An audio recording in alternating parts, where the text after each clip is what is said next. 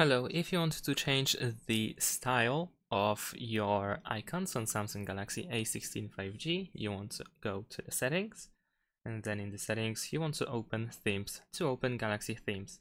Now over here at the bottom you can switch to icons, then you can also choose tab at the top in order to switch from all to free so that you can only see free icons. Now select the icon set that you like the most. So let's say I'm gonna choose this one, and then you can press download. Of course, you will need to use the Samsung account to be able to download these icon styles, but it is pretty easy to set up. Or if you already have the account, then of course you will need to sign in. After that, we can press apply, wait a couple of seconds for the icons to be applied, and there we go.